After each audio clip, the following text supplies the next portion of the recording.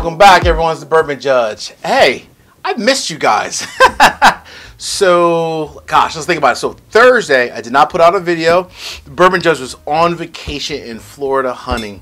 Well, the Bourbon Judge was on vacation in Florida. But I did hunt. Let's just be clear. I did hunt.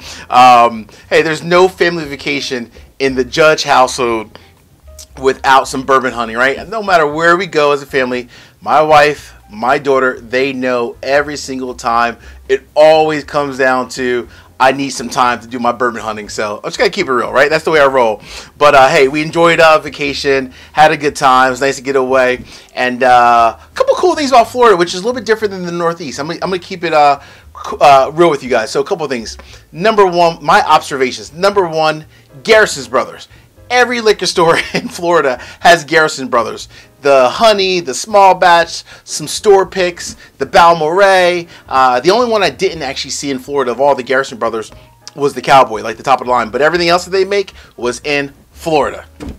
Observation number two.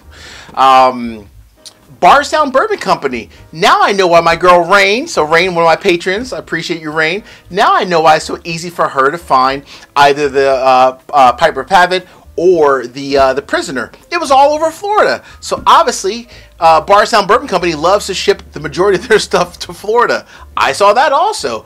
All across, well, not all across the state because I only went to several cities, but in multiple cities, I saw multiple different Piper Pavitts, Prisoners, you name it, all over. And then, of course, obviously, the Discovery Series and the Fusion Series as well, all over Florida.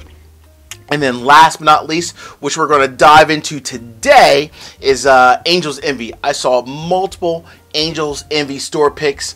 And the pretty cool thing is not maybe fully at cast strength, but even like, for example, this one here comes in at 109.2 proof. So pretty damn close to almost like a barrel proof. But this is a single barrel store pick, one that I found. And honestly, I'm not the biggest Angel's Envy fan. I'm not going to lie, guys, right? When you think of Angel's Envy, the primary one that's obviously out in the market is the one that's 86.6 proof, right? And when you think of Angel's Envy, about a $50, $55 bottle, beautiful shape. It is finished in a port wine barrel, but at 86.6 proof, the standard Angel's Envy, like the small batch, I just don't jam with it very well. It's just something about it. It's honestly a little bland. If you are newer to bourbon and you want to just try something out that's finished in a port wine barrel finish or just a barrel finish as a whole, Angel's Envy small batch at $50, $55 is a good bourbon to try. But for someone who really enjoys, let's call it just, you know, top of the line, very just great quality bourbon at honestly at a higher proof, that's the reason why I typically do stay away from Angel's Envy. No offense, Angel Envy, not trying to throw any shade. Hey, I picked up this bottle because it was close as possible to cast strength, and it was a single barrel down in Florida, so why not, right? That's what it's all about. And then also, last thing I will say, again, shout out to all my patrons for all their support. I actually posted on my Patreon page the #1 liquor store in the Sarasota, Tampa area. This place where I got this from is pretty good. But, by the way, this is from Lucan's in Tampa, Florida. So this is from Lucan's in Tampa, Florida. Lucan's Wine and Spirits. Love their shop. Fantastic, fantastic store. But the #1 liquor store in the Sarasota, Florida area, I posted on my Patreon site. The store owner, his name is Brock. He actually has 2 stores. They have, let's just call it a shitload of barrel picks. They had at least 10. Their website only says about 3 or 4, but they had at least like 10 different barrel picks. I bought several myself. Brock, my man, you are a fantastic, and I mean a fantastic barrel pick gentleman. all the bourbons that I bought, and honestly, almost all of his barrel picks were just phenomenal. Folks, I'm telling you, you got to check it out. But you know what? Enough talk about my trip. Let's dive into Angel's Envy single barrel store pick. All right, I'm gonna go ahead and crack this open. All right, so when we think of Angel's Envy, what comes to mind? So #1, it started about 11 years ago. Wes Henderson and his late father, Lincoln Henderson, started Angel's Envy about 11 years ago. The late Lincoln Henderson was, you know, truly just an icon in the bourbon world, right? He was truly, I mean, gosh, he spent over 40 years in the bourbon world, primarily as the master distiller, or former master distiller at this point, of course, the former master distiller of Brown-Forman. So you got your Old Forester and Woodford Reserve. So his father, Lincoln, really knows the business very, very well.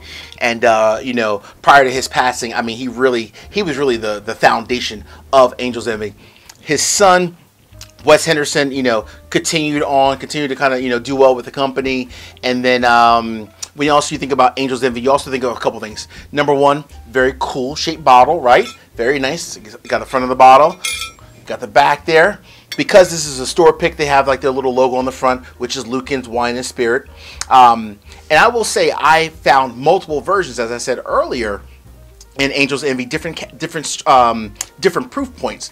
But I waited until I found the highest, which was at Lucan's, again coming in at 109.2 proof. A couple other things about Angel's Envy. Obviously located right downtown in Louisville, Kentucky. So the distillery down there. In 2015, Wes and team did actually sell out. They did sell. I hate saying that, but they did sell out. Just gotta keep it real. They sold out. Hey, money's money, right? They sold out to Bacardi, but they are still very heavily involved in the like in the production and a lot of like the innovation and like just the brand as a whole. So Wes and team is still very heavily involved.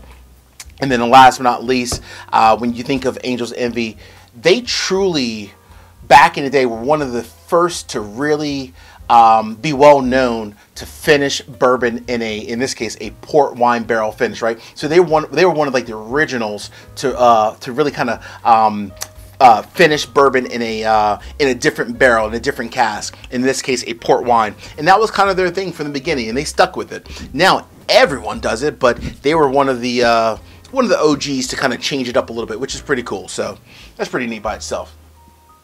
So last thing about Angel's Envy, I should say. So they make their small batch, which is about $50. That's like the 86.6 proof. They make a rye, and then they also make their cask strength, which is typically like a $225, almost a $250 bottle. And I believe Lash's versions was like 120 proof. So when I found this bad boy at 109.2 proof, basically 110, only for like, I think it's like 130 plus tax, I was like, yeah, if I can save $100, save $100, and I don't get the beautiful wooden box that the cask strength one comes in, but saving $100, I will do that any day to get as close as possible to cask strength. And that's what we have here, the standard port wine finish, but at $130 plus tax. So thank you, Florida. Let's get into this nose real quick here. So I will say, again, I typically am very skeptical of Angel's Envy, the small batch, just because it's at that lower proof, you know. But the cask strength, I liked a lot. My buddy Brian from Beginning Bourbon, he sent me a little sample of that, and I enjoyed it. But again, is that $250? So I'm like, a little bit cheaper. Well, in this case, $100 cheaper. Hopefully, this should be worth it. And as you guys know me, I always pour out that neck pour in my Infinity bottle. So now this will be the first time I'm actually sipping this and hopefully enjoying it with all of you out there. All right. So this one, like no other, I should say, last but not least, is age is standard about 6 years for Angel's Envy, which is their normal age, is roughly about 6 years. And then it goes into the port wine barrels for an additional 3 to 6 months, right? So it's about a 6.5 year aged bourbon in totality, if you will. All right, enough talking. Let's get to sipping here. So from the nose, you get the port wine. So it's like a good balance between traditional bourbon notes, like your caramel, some raisins, some vanilla, but you have like the berries in the background because of that wine, right? That port wine, like the blackberries, almost like some grapes. Almost like some like notes of like fig. Yeah, more grapes, more like berries. Almost like a prune. This is very interesting. Very different at the same time, but it folds in very well together from a nose standpoint. Not bad. All right, folks. Like I said, I miss you guys a lot. Seriously, I didn't put that video out midweek because I was traveling. It was just too crazy. But as I say each and every week, peace, cheers, salute. I appreciate each and every one of you out there. Love all the commentary. Love going back and forth. I need 3 favors. You guys know me. 3 favors. Number 1, please hit the like button. Number 2, drop me a comment. It could be now, at the end of the video, whenever. And last but not least, please make sure you hit the subscribe button. Please make sure you do that. And one little surprise for you. At the end of the video, I'm going to throw in some clips from just a few of my, let's call it, hunting experiences in Florida. So check out some of those behind-the-scenes Bourbon Judge hunting experiences in Florida. All right, folks. Cheers, everybody.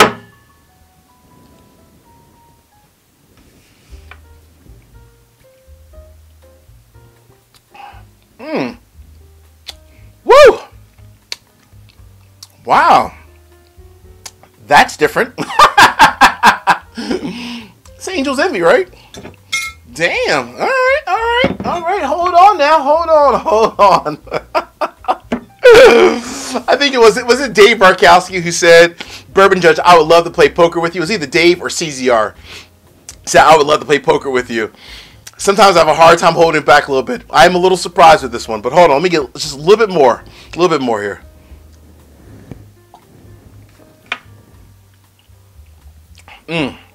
All right. So, at 109.2 proof, what I enjoyed about this is that, number 1, a very long finish.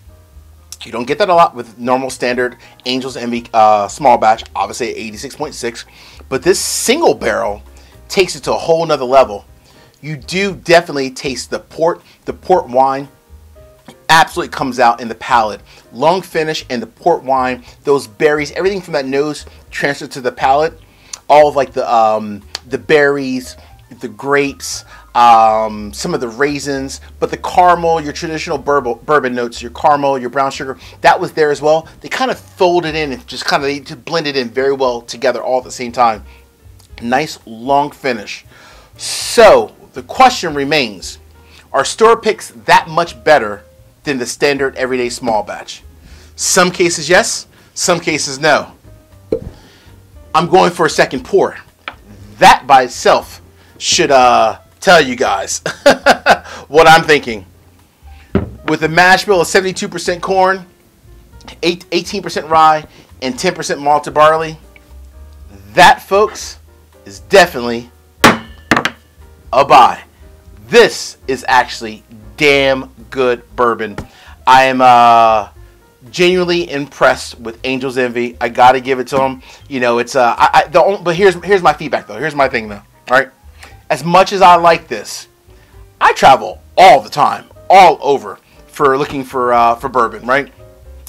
And unfortunately, you don't see a ton of Angel's Envy store picks. So hopefully it becomes more of the norm. If that becomes more of the norm, then hey, I can rock and roll all day long with that. But if I can only find it in Florida, that means we all have to reach out to our girl Rain in Florida. Or all of our good friends in Florida and say, hey, please ship me up one of those Angel's Envy store picks. So get more out there, Angel's Envy, and you will definitely get more love from the bourbon world. Because this, I tell you, is great. And I would buy this locally here in the Northeast, in the Delaware, Maryland area, all day, every day, if I could find it. Folks, peace, cheers, salute. I appreciate everyone out there. Thank you guys and gals for everything. Talk to you guys soon. Later. Cheers.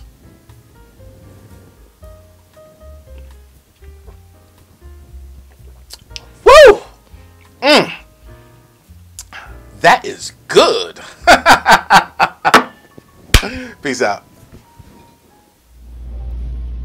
Wow, this is definitely a nice little bourbon shop, folks. This is a good spot to visit when you do make it to Florida. Not bad. Maker's Castering, Makers, Straight Hands. Wow. I'm digging it. Not bad at all.